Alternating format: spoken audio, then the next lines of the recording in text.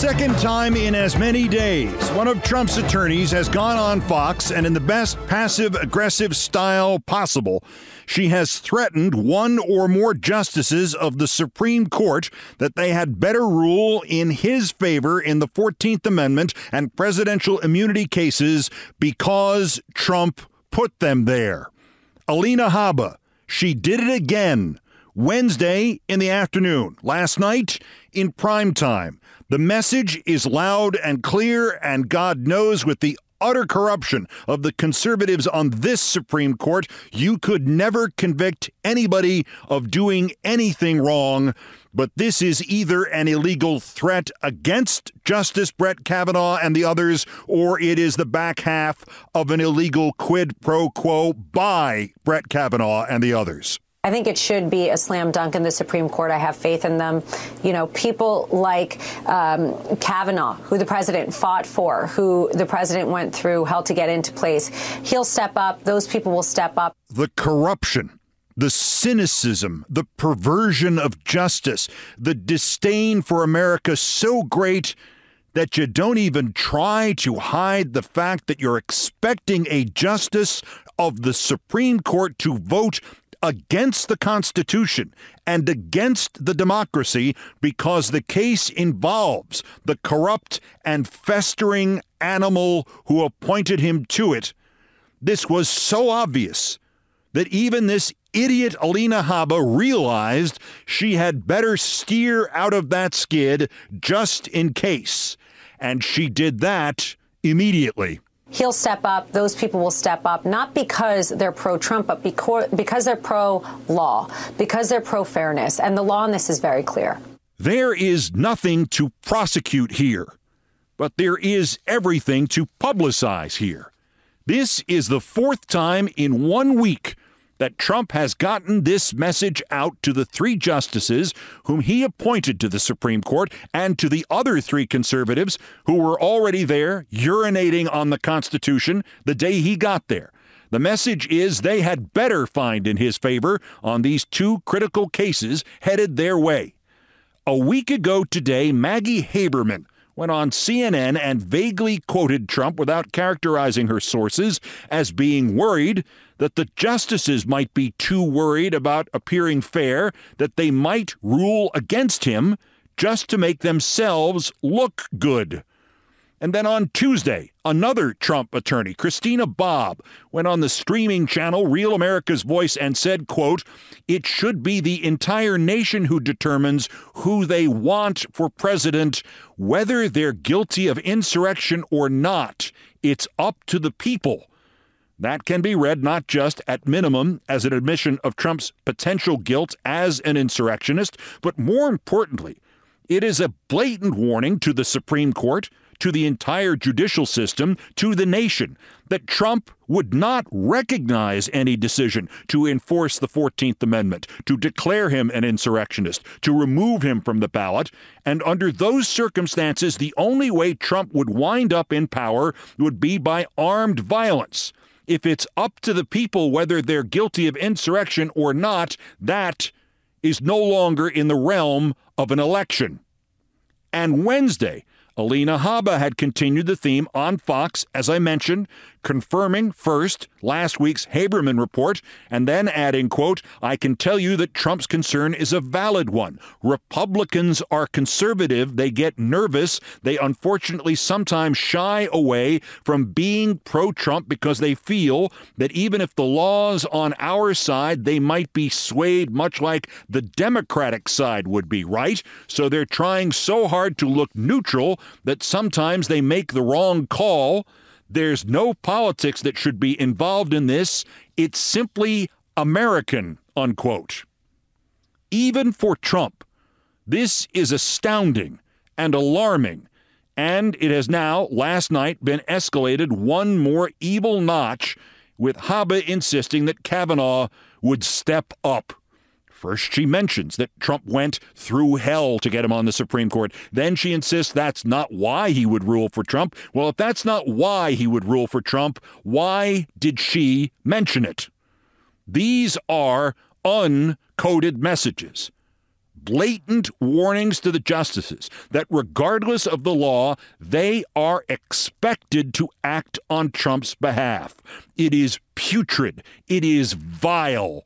It is Trump.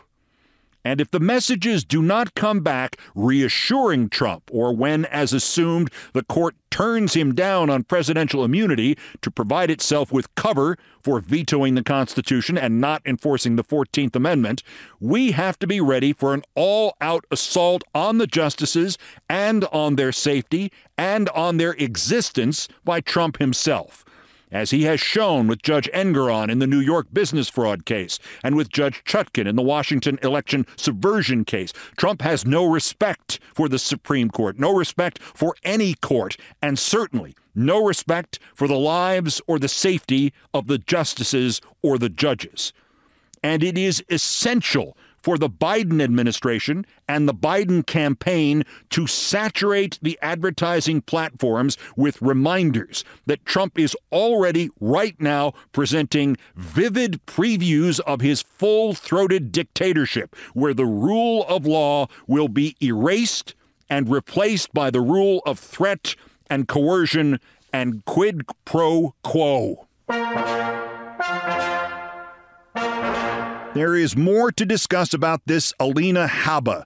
She made an earlier appearance yesterday in which she underscored her top-tier role in this Trump idiocracy. But first, to the still low chance, but nonetheless intriguing possibility that trouble waits for Trump in New Hampshire. In the New Hampshire Republican primary, 18 days from now, newest poll, Trump 37, Haley 33, Christie 10, so Trump up by only 4. Caveats? Last month, the same pollster had Trump up by 4. And he has them both going up 4 points since then. More caveats. The pollster is American Research Group. And American Research Group has a really bad track record, and a really long, really bad track record, even just in New Hampshire. And American Research Group is based in New Hampshire. 2 days before the 2000 Republican primary, it had Bush beating McCain by 2. McCain won by 18. More caveats. The logo of American Research Group, I swear they used the printer I bought for my first Apple Macintosh in 1986. And its website glitches. It keeps reloading. Still, 37-33 Trump could be wrong by 10 points and still be only Trump 42-28, which is roughly where the 538 poll of polls has it. Trump 42, Haley 29, Christie 11. And the first meaningful part of that is there is Trump vulnerability. If Christie dropped out, his voters might scatter among DeSantis and Ramaswamy and Haley, but they would not be going to Trump. The other meaningful part of all this is New Hampshire polling is clarifying just who is who in this race. Haley, she is the acceptable face of fascism, the alternate for Trumpists who are worried that their cult leader might be in prison or fully insane or, I don't know, dead by Election Day. She has already promised to pardon Trump. She has already, intentionally or not, said she was comfortable with the good old Confederate States of America, and she won't be bringing up any of those pesky issues of skin color or immigration, despite her, self. She is also obviously the spoiler. This ARG poll says only 63% of likely New Hampshire voters are Republicans. The other 37 are undeclared. They could be independents, they could be Democrats, and they break 36-29 for Haley. But clearly, Haley is now the Trumpists' break glass in event of emergency candidate, and New Hampshire Republicans seem to be a lot closer to actually pulling that alarm than those in the other states do. Christie, he is obviously the choice of conservatives with consciences, and you knew that the moment that the number 10% came up, didn't you? DeSantis, well, he is the winner of the Rudy Giuliani Memorial Self-Destruction Prize, and Ramaswamy, who day before yesterday declared Trump was damaged and predicted they would make sure he would never be elected again, he has only realized far too late that that could have been his lane all along. The New Hampshire polling also indicates that the most stunning part of the Republican world, this crazed mixture of fantasy, violence, authoritarianism, racism, and really stupid people, is that it seems to be slightly more worried about the prospect of being chained to a metaphorical corpse of a candidate in Trump than it is about the prospect of being chained to an ever increasingly insane and thus perhaps unelectable candidate in Trump. Haley is there in case someone or something removes Trump from the election. If that does not happen, Trump can be literally speaking in tongues by the time of the Republican convention, and they will not abandon him. And every day, he gets a little bit closer to speaking in tongues. At 9:30 yesterday morning, Trump posted, quote, "The invasion through our southern border is for purposes of voting in the 2020 election," unquote. Voting in the 2020 election, you say? Even in MAGA world, that would be a neat trick. Moreover, about 6 hours later, Trump reposted the same damn thing. The invasion through our southern border is for purposes of voting in the 2020 election. No correction, no stupid excuse that the cultists would lap up. I meant to write that. And they'd say, see, I told you the 2020 election was fixed. They're still counting votes against him. Once again, right now, Trump does not know where he is. He does not know who you are. And, increasingly, he does not know when it is. And by the way, between his two warnings about 2024 migrants voting in the 2020 election, Trump made 31 posts in 1 hour, all of them insults and or threats against E. Jean Carroll. And he says he is going to testify 11 days from now in the damages phase of the lawsuit that she's already won against him, as opposed to the second defamation suit she has against him. And if it was not obvious that what is left of Trump's brains are oozing out of his ears, the idea that he should take the stand in a rape case he has already lost should confirm that. Happily, Trump is surrounded by legal geniuses who would never let something like that happen. And when I say never, I mean always. And when I say geniuses, I mean Alina Habba, Christina Bobb, and now Harmeet Dillon. Habba is back with her dumbest moment yet. She is the Trump attorney who Wednesday gently threatened the 6 conservative Supreme Court justices that they had better not be trying so hard to look neutral in the 14th Amendment and presidential immunity cases. She's that lawyer, as opposed to Bob, who is the Trump attorney who Tuesday gently threatened the justices and everybody else that it doesn't matter if Trump is guilty of insurrection and ineligible for the presidency because the American people will have the final word and they will install him anyway, presumably by violence. No, this is Habba. Habba went on one of the 3 million pro-Trump podcasts, PBD, and she managed to score a 10 out of 10 on not one, but 2 different delusions of grandeur. I'll tell you something. Somebody said to me, Alina, would you rather be smart or pretty? And I said, oh, easy, pretty. I can fake being smart. Well, no. No, you can't. I don't know if she just confessed she isn't smart and she's trying to fake it, or if she actually thinks she's smart and also self-deprecating. But one day, as we have just lionized Robert Oppenheimer with his own film, we will also honor Professors Dave Dunning and Justin Kruger in a combination scientific biography and buddy film in which we are shown how they proved that stupid people truly think they are smart and smart people truly cannot believe that there aren't lots of people as smart or smarter than they are. Either way, Somebody will have to play Alina Habba in that film because the Dunning-Kruger moments explode from her cortex like Trump posts about E. Jean Carroll. You have to be honest. It doesn't hurt to be good looking in this world, in the PR world, on TV. It doesn't hurt. Mm-hmm. And when you're good looking, that's great, but it can also mean people think you're stupid or people think that President Trump hired me because I was good looking. That is absolutely not the case. Finally, she's right. People do think she's stupid. And clearly, Trump did not hire her because she was good looking. He hired her because you just can't have too many parking lot law experts at your beck and call. Incidentally, as she said these things, Ms. Habba was dressed in a Cruella de Vil outfit, only the kind you would find at Ross Dress for Less.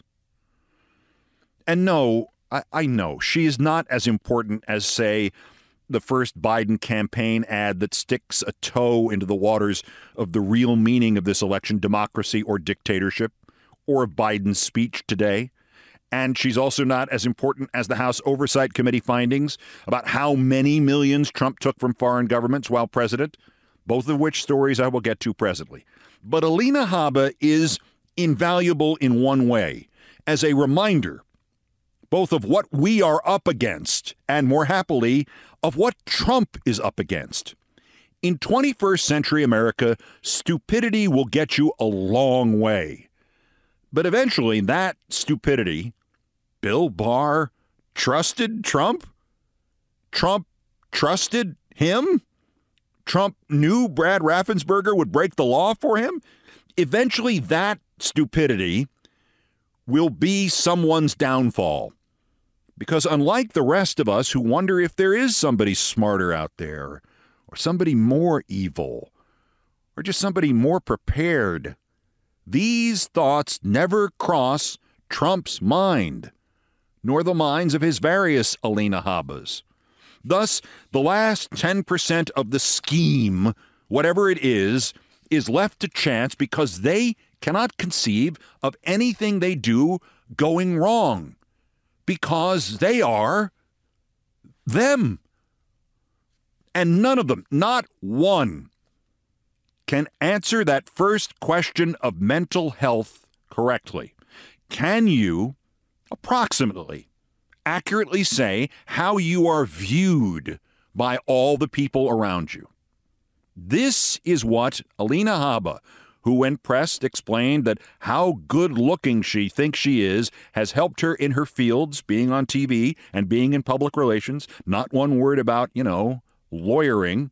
This is what Alina Habba, who is on television or online every day, working for a creature who in 1 hour can send out 31 posts disparaging a woman he raped, who puts out more videos online than I do. This is what Alina Habba thinks everybody thinks of her compared to what everybody thinks of the special counsel. They love having pressers. They love having press conferences. Jack Smith. They love having press conferences, getting in front, having their moment. It's almost a narcissistic. As special counsel, Jack Smith has had 2 press events. Neither was a press conference, a presser. He has read 2 brief statements. He has never answered nor acknowledged any reporter's question.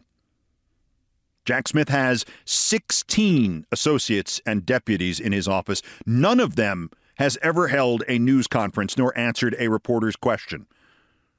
And bluntly, I don't know if that number 16 is correct, because other than Thomas Wyndham and Molly Gaston, as I researched that number, I didn't recognize any of the other names of Jack Smith's deputies. Habba is not just wrong about this press conference stuff, not just stupid, but unless she is knowingly and deliberately lying, she is actually hallucinating. By the way, new 14th Amendment lawsuit filed in Illinois yesterday trying to get the State Board of Elections there to block him from both the Republican primary in March and the general. I'm sure Alina will deal with it as soon as she finishes her acting exercises. I can fake being smart.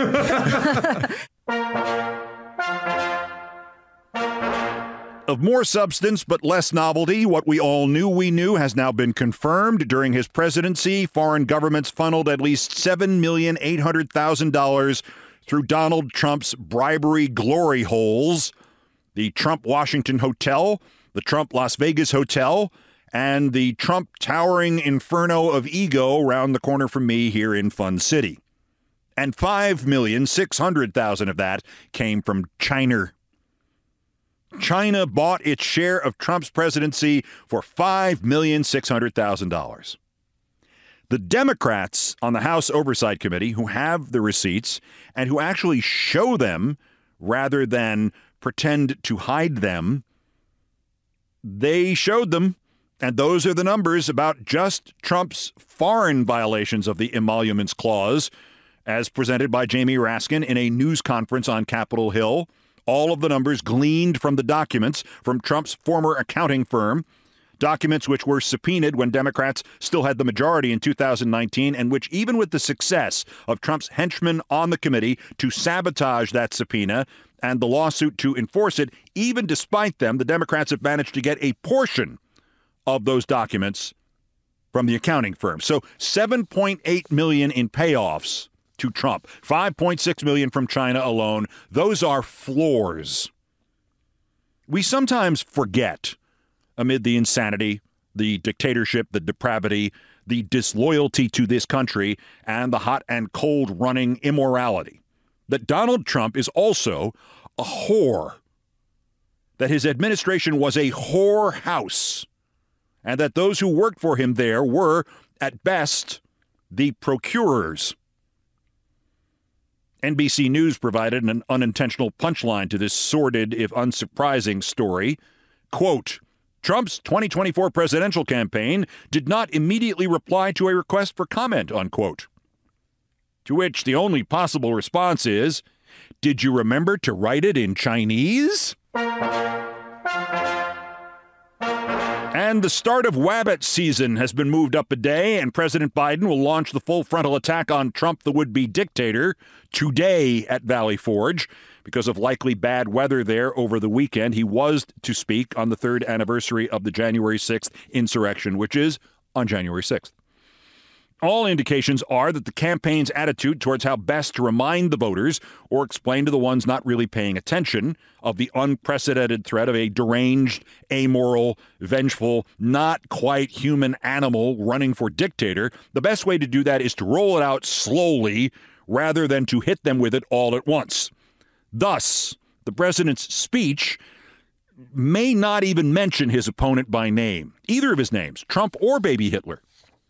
It may be more on the lines of what we saw in the first Biden ad on the topic, which dropped yesterday, and which will not knock you out, but which does get the point across. I've made the preservation of American democracy the central issue of my presidency. I believe in free and fair elections and the right to vote fairly and have your vote counted. There's something dangerous happening in America.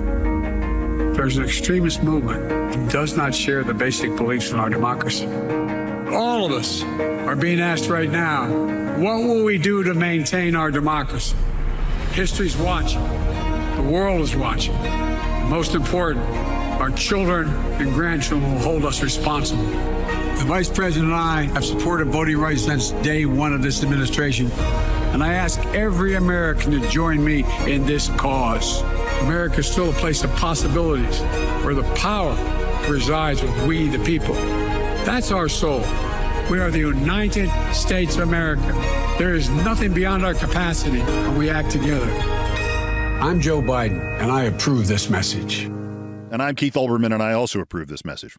Again, if that was the closing argument ad against Trump, guess what? President Biden loses. But it's not.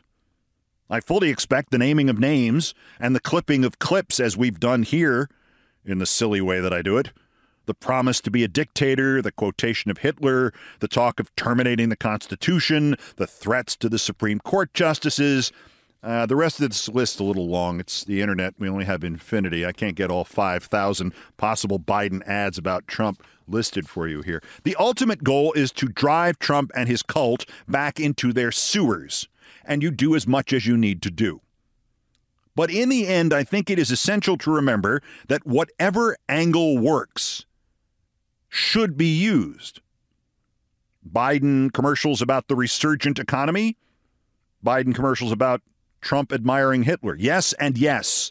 And buy 2 spot availabilities in the same commercial break, so you hit each angle in a span of 2.5 minutes. Spots about January 6th, spots about the Republicans holding Ukraine hostage, spots about Trump using the immigration issue rather than doing anything to try to solve it. All of it. Make 175 different spots. Just as all the methods that can be used to stop and destroy Trump must be utilized, despite any squeamishness about the long-term consequences.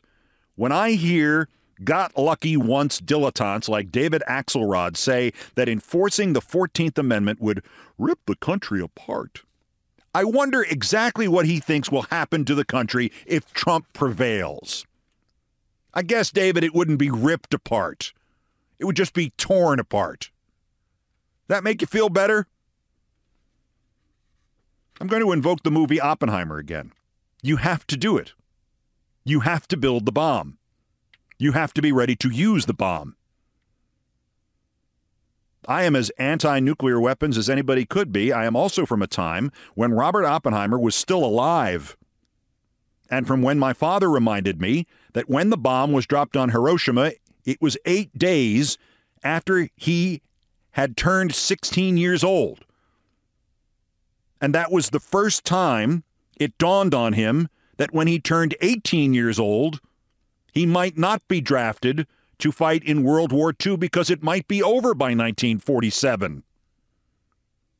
Later, the English teacher who shaped my understanding of literature and writing mentioned in passing that when that bomb was dropped, he was in the Army, 2 years ahead of my dad, 18 years old, and he was in training, and what he was in training for was the land invasion of Japan. I don't want the consequences of a man removed from the ballot by criminal conviction or by the enforcement of the 14th Amendment or by anything other than voting.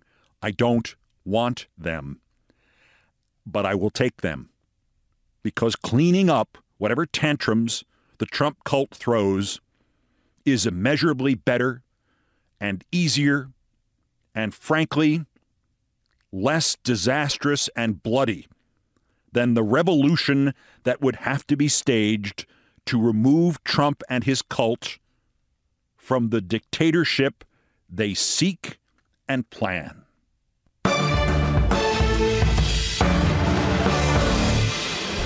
Also of interest here, so that RFK Jr. Super PAC celebration to be headlined by Andrea Bocelli and Dionne Warwick and Martin Sheen.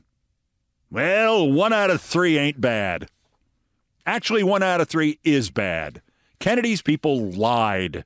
2 of those 3 headliners deny having ever said they would do anything of the kind. But, actually, it ain't bad. Being right 33% of the time, that's like RFK Jr.'s high water mark this century. That's next. This is Countdown. This is Countdown with Keith Olbermann.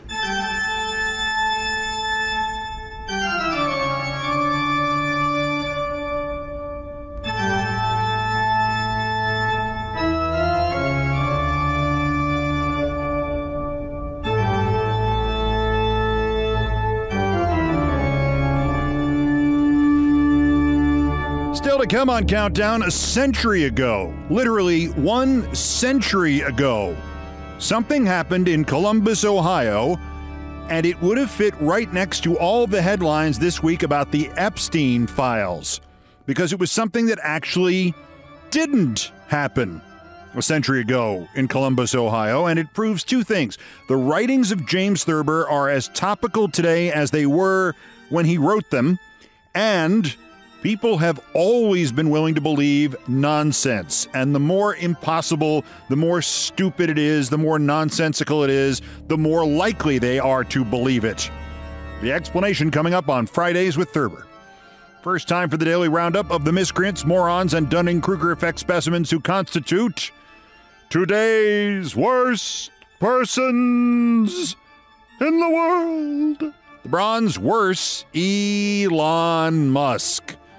Lonnie has sued the National Labor Relations Board, trying to end its authority to, protect workers from, slime balls like Elon Musk. I'm assuming the Politico.com headline for this story was unintentionally funny, but who knows? Quote, Musk's SpaceX seeks to blow up federal labor enforcer, unquote. Well, sir, if there's anything you can depend on Elon Musk and his SpaceX rockets to do, it's blow up. Worser with the silver, American Values 2024, the Bobby Kennedy Jr. Super PAC. It tweeted out a Daily Mail article quoting, the American Values 2024 Super PAC, saying that the singer Andrea Bocelli would be performing at a California event on January 22nd to raise funds for the Robert F. Kennedy Jr. campaign, and he would be joined there by what they termed well-wisher guests, including Martin Sheen and Dionne Warwick. Ms. Warwick was the first to call Kennedy's people out for lying about her. Quote, I don't know anything about this event. I did not agree to it, and I certainly won't be there. Yesterday, my old friend Marty Sheen, who has stationery and a fleece bearing a logo reading, the acting president of the United States, he issued a statement through friends reading, I do not endorse RFK Jr., nor will I be attending his party. I wholeheartedly support President Joe Biden and the Democratic ticket in 2024. Sincerely, Martin Sheen. So 2 down, 1 to go, Mr. Bocelli.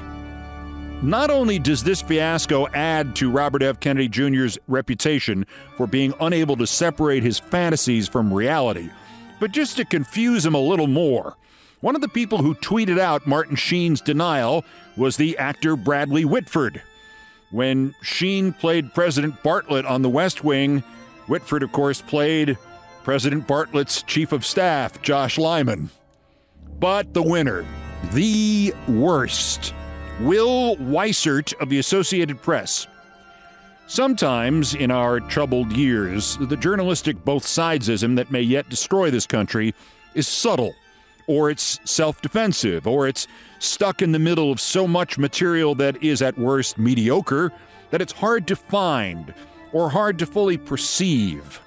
And then there is this story about tomorrow by the national political reporter of the Associated Press, Mr. Weissert. In the story, there's this quote. With Biden and Trump now headed toward a potential 2020 rematch, both are talking about the same event in very different ways and offering framing they believe gives them an advantage. The dueling narratives reflect how an attack that disrupted the certification of the election is increasingly viewed differently along partisan lines, and how Trump has bet that the riot won't hurt his candidacy. Unquote. Oh, here we go. January 6th means different things to different people, like, mass murder does. Man's worst inhumanity to man, or a means of easing metropolitan overcrowding. Or there's the subject of lying, the root of all evil, or an efficient way to avoid uncomfortable silences. Mr. Weissert's article veers back and forth from paragraph to paragraph between the supposed Biden view that the January 6, 2021 attempt to overthrow the government was, bad, while the Trump view was it was a beautiful day, and the GOP view is now that the Democrats are overreacting because, a president goading a mob to attack the U.S. Capitol and kill the Speaker of the House, that happens after every election. Well, nearly every election. Well, okay, it never happened before this, but it's happened one in a row. It's possible Will Weissert did not write the headline accompanying his piece of crap story, but I also haven't seen him quitting in protest over that headline, and bluntly, he should. Or he should get fired. Or he should just go to some other line of work. Like, I don't know, packaging bullshit and selling it at some gardening store. Here's the headline. Associated Press. Makes me proud to have worked for United Press International. Associated Press, quote, "One attack, two interpretations. Biden and Trump both make the January 6th riot a political rallying cry." Will Weissert of the Associated Press. Hey, Will, look at it this way. If the democracy dies next year, you will have written the epitaph that we can put on its tombstone. You, sir, are today's worst person in the world, even in the context of the Associated Press.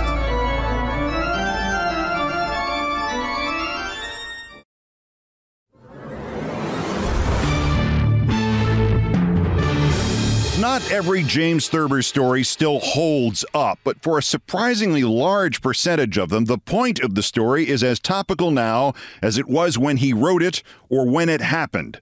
When it happened, which in this case is the year 1913. The Day the Dam Broke is from his essential masterpiece, My Life in Hard Times. And if it is about anything, it is about people believing and acting upon nonsense. In the face of science, in the face of common sense, in the face of you could just ask somebody, they will almost always avoid those solutions and choose instead to believe whatever the hell they want to believe. Which results in things like The Day the Dam Broke by James Thurber. My memories of what my family and I went through during the 1913 flood in Ohio I would gladly forget. And yet neither the hardships we endured nor the turmoil and confusion we experienced can alter my feeling toward my native state and city. I am having a fine time now and wish Columbus were here, but if anyone ever wished a city was in hell, it was during that frightful and perilous afternoon in 1913 when the dam broke. Or, to be more exact, when everybody in town thought the dam broke. We were both ennobled and demoralized by the experience. Grandfather especially rose to magnificent heights which can never lose their splendor for me, even though his reactions to the flood were based upon a profound misconception, namely that Nathan Bedford Forrest's cavalry was the menace we were called upon to face. The only possible means of escape for us was to flee the house, a step which Grandfather sternly forbade, brandishing his old army saber in his hand. "Let the sons come," he roared.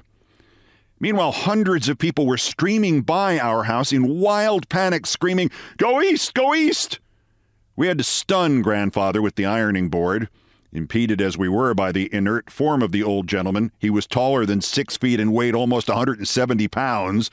We were passed, in the first half mile, by practically everybody else in the city. Had Grandfather not come to at the corner of Parsons Avenue and Town Street, we would unquestionably have been overtaken and engulfed by the roaring waters. That is, if there had been any roaring waters. Later, when the panic had died down and people had gone rather sheepishly back to their homes and their offices, minimizing the distances they had run and offering various reasons for running, city engineers pointed out that even if the dam had broken, the water level would not have risen more than 2 additional inches in the west side. The west side was, at the time of the dam scare, under 30 feet of water, as indeed were all Ohio river towns during the great spring floods of 20 years ago. The east side, where we lived and where all the running occurred, had never been in any danger at all. Only a rise of some 95 feet could have caused the floodwaters to flow over High Street, the thoroughfare that divided the east side of town from the west, and engulf the east side. The fact that we were all as safe as kittens under a cook stove did not, however, assuage in the least the fine despair and the grotesque desperation which seized upon the residents of the east side when the cry spread like a grass fire that the dam had given way. Some of the most dignified, staid, cynical, and clear-thinking men in town abandoned their wives, stenographers, homes, and offices and ran east. There are few alarms in the world more terrifying than "the dam has broken." There are few persons capable of stopping to reason when that clarion cry strikes upon their ears, even persons who live in towns no nearer than 500 miles to a dam. The Columbus, Ohio broken dam rumor began, as I recall, at about noon of March 12, 1913. High Street, the main canyon of trade, was loud with the placid hum of business and the buzzing of placid businessmen, arguing, computing, wheedling, offering, refusing, compromising. Darius Cunningway, one of the foremost corporation lawyers in the Middle West, was telling the Public Utilities Commission in the language of Julius Caesar that they might as well try to move the Northern Star as to move him. Other men were making their little boasts and their little gestures. Suddenly, somebody began to run. It may be that he had simply remembered, all of a moment, an engagement to meet his wife, for which he was now frightfully late. Whatever it was, he ran east on Broad Street, probably toward the Maramore restaurant, a favorite place for a man to meet his wife. Somebody else began to run, perhaps a newsboy in high spirits. Another man, a portly gentleman of affairs, broke into a trot. Inside of 10 minutes, everybody on High Street, from the Union Depot to the courthouse, was running. A loud mumble gradually crystallized into the dread word, "dam." The dam has broke. The fear was put into words by a little old lady in an electric, or by a traffic cop, or by a small boy. Nobody knows who, nor does it now really matter. 2,000 people were abruptly in full flight. "Go east!" was the cry that arose. "East, away from the river. East, to safety. Go east! Go east! Go east!" Black streams of people flowed eastward down all the streets leading in that direction. These streams, whose headwaters were in the dry goods stores, office buildings, harness shops, movie theaters, were fed by trickles of housewives, children, cripples, servants, dogs, and cats, slipping out of the houses past which the main streams flowed, shouting and screaming. People ran out of homes, leaving fires burning and food cooking and doors wide open. I remember, however, that my mother turned out all the fires and that she took with her a dozen eggs and 2 loaves of bread. It was her plan to make Memorial Hall just 2 blocks away and take refuge somewhere in the top of it, in one of the dusty rooms where war veterans met and where old battle flags and stage scenery were stored. But the seething throngs shouting, "Go east!" drew her along, and the rest of us with her. When grandfather regained full consciousness at Parsons Avenue, he turned upon the retreating mob like a vengeful prophet and exhorted the men to form ranks and stand off the rebel dogs. But at length he, too, got the idea that the dam had broken, and roaring, "Go east!" in his powerful voice, he caught up in one arm a small child and, in the other, a slight, clerkish man of perhaps 42, and we slowly began to gain on those ahead of us.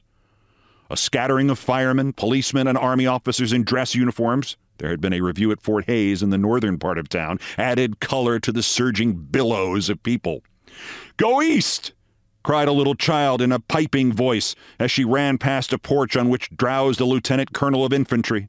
Used to quick decisions, trained to immediate obedience, the officer bounded off the porch and, running at full tilt, soon passed the child, bawling, "Go east!" The 2 of them emptied rapidly the houses of the little street they were on. "What is it? What is it?" demanded a fat, waddling man who intercepted the colonel. The officer dropped behind and asked the little child what it was. "The dam has broke," gasped the girl. "The dam has broke," roared the colonel. "Go east! Go east! Go east!" He was soon leading, with the exhausted child in his arms, a fleeing company of 300 persons who had gathered around him from living rooms, shops, garages, backyards, and basements. Nobody has ever been able to compute with any exactness how many people took part in the great rout of 1913, for the panic, which extended from the Winslow bottling works in the South End to Clintonville, 6 miles north, ended as abruptly as it began, and the bobtail and ragtag and velvet-gowned groups of refugees melted away and slunk home, leaving the streets peaceful and deserted. The shouting, weeping, tangled evacuation of the city, lasted not more than 2 hours in all. Some few people got as far east as Reynoldsburg, 12 miles away. 50 or more reached the country club, 8 miles away. Most of the others gave up, exhausted, or climbed trees in Franklin Park 4 miles out. Order was restored and fear dispelled, finally by means of militiamen riding about in motor lorries, bawling through megaphones, "The dam has not broken." At first, this tended only to add to the confusion and increase the panic, for many stampeders thought the soldiers were bellowing, "The dam has now broken," thus setting an official seal of authentication on the calamity. All the time, the sun shone quietly, and there was nowhere any sign of oncoming waters. A visitor in an airplane looking down on the straggling, agitated masses of people below would have been hard put to it to divine a reason for the phenomenon. It must have inspired in such an observer a peculiar kind of terror, like the sight of the Marie Celeste, abandoned at sea, its galley fires peacefully burning, its tranquil decks bright in the sunlight. An aunt of mine, Aunt Edith Taylor, was in a movie theater on High Street when, over and above the sound of the piano in the pit, a William S. Hart cowboy picture was being shown, there rose the steadily increasing tromp of running feet. Persistent shouts rose above the tromping. An elderly man sitting near my aunt mumbled something, got out of his seat, and went up the aisle at a dog trot. This started everybody. In an instant, the audience was jamming the aisles. "Fire!" shouted a woman who always expected to be burned up in a theater. But now the shouts outside were louder and coherent. "The dam has broke!" cried somebody. "Go east!" screamed a small woman in front of my aunt. And east they went, pushing and shoving and clawing, knocking women and children down, emerging finally into the street, torn and sprawling. Inside the theater, Bill Hart was calmly calling some desperado's bluff, and the brave girl at the piano played "Row, Row, Row" loudly, and then "In My Harem." Outside, men were streaming across the State House yard. Others were climbing trees. A woman managed to get up onto the "These Are My Jewels" statue, whose bronze figures of Sherman, Stanton, Grant, and Sheridan watched with cold unconcern the going to pieces of the capital city. I ran south to State Street, east on State to 3rd, south on 3rd to Town, and out east on Town, my Aunt Edith has written me. A tall, spare woman with grim eyes and a determined chin ran past me down the middle of the street. I was still uncertain as to what was the matter in spite of all the shouting. I drew up alongside the woman with some effort, for although she was in her late 50s, she had a beautiful, easy running form and seemed to be in excellent condition.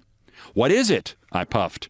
She gave me a quick glance and then looked ahead again, stepping up her pace a trifle.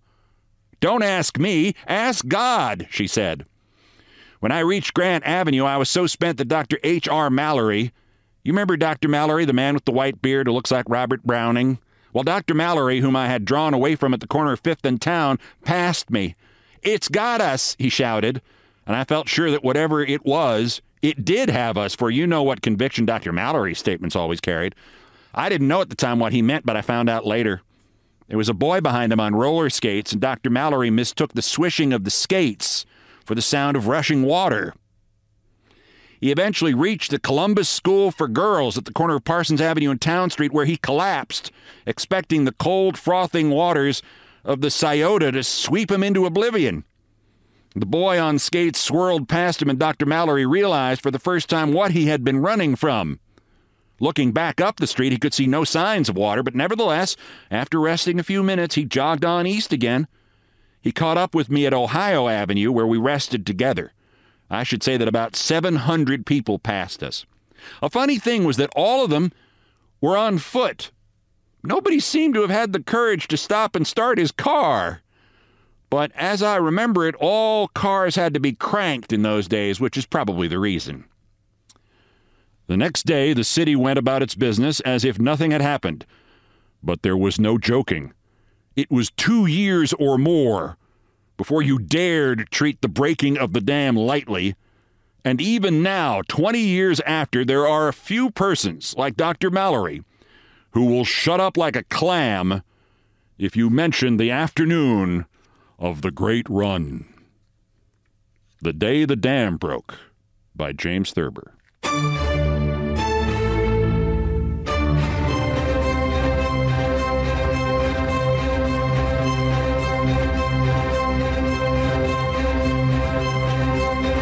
I've done all the damage I can do here. Thank you for listening. Countdown musical directors Brian Ray and John Philip Chanel arranged, produced, and performed most of our music. Mr. Ray was on the guitars, the bass, and the drums. Mr. Chanel handled orchestration and keyboards, and it was produced by TKO Brothers. Other music, including some of the Beethoven compositions, were arranged and performed by the group No Horns Allowed. The sports music is the Olbermann theme from ESPN2, written by Mitch Warren Davis, courtesy of ESPN Inc. Our satirical and pithy musical comments are by Nancy Faust, the best baseball stadium organist ever. Our announcer today was my friend Jonathan Banks from Better Call Saul and Breaking Bad and Airplane. And everything else was pretty much my fault, as always. That's Countdown for this 302 days until the 2024 U.S. presidential election and the 1,095th day since Dementia J. Trump's first attempted coup against the democratically elected government of the United States 3 years ago tomorrow. Use the 14th Amendment, the Insurrection Act, and the justice system to stop him from doing it again while we still can. The next scheduled countdown is Monday. Until then, I'm Keith Olbermann. Good morning, good afternoon, good night, and good luck.